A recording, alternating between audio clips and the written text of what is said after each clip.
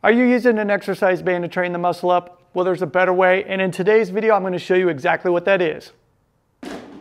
We have an extensive article with detailed tutorial videos on how to get the full muscle up, so be sure to check that out after watching this video, link in description. Now, before we get into my preferred method of training the muscle up, let's take a look at the use of bands. There's typically two ways that you can use the band. Now, one of these would be lace the band up over the rings, take the band around you, and then you'll get into your false grip position and work on your transition from there.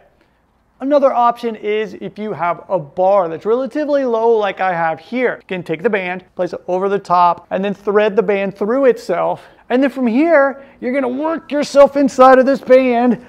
You're gonna pull it under your butt. You're gonna grab a hold for your false grip. And from here, you can start working on your transitions, going into the muscle up, coming back out of it, and work on that. And this is my main issue with the band, is that when you're using a band, you need to make sure that it is in place. And that actually forces you into a position. Your legs out front, sitting in this position almost as if you're performing an L-sit, and keeping that position when you're working on the muscle up. The reason why is, anytime I fully extend my body, the strap is gonna come up, hit me in the back. Not optimal. The band is an additional piece of equipment that you have to have with you, and you become reliant upon using that band. By always relying on the band, it actually doesn't allow you to bring the kind of focus and awareness to your body that you could have if you step away from using the band. And being able to bring awareness to your body and know exactly where your body needs to be in space is what's really going to help you to get the muscle up.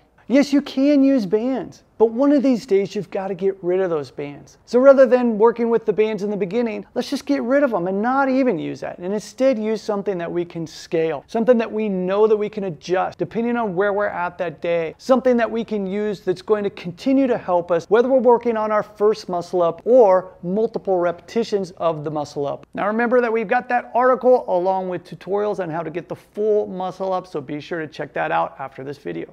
Now, my preferred way of training for the muscle up is by using what I call the baby muscle up. I can honestly say that I've helped thousands of people in getting the muscle up, and the baby muscle up is a key component of how I like to do it here in G&B.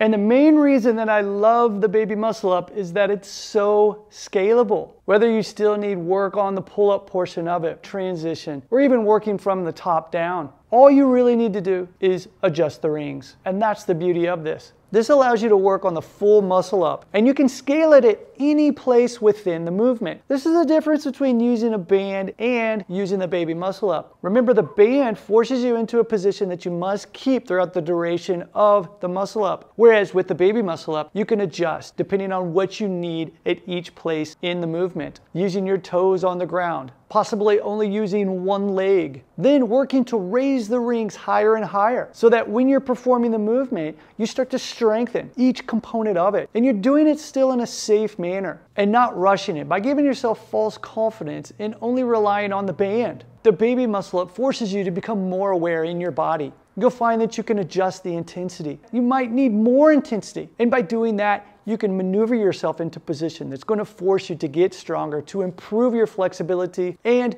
that control. Bands are not inherently bad, and if you like using them, then keep doing it. But thanks to the scalability and the feedback that the baby muscle up provides, I feel that it's a much better movement to be focusing on. Be sure to check out our muscle up tutorial with all the training plans and details, and let me know what I can do to help you out.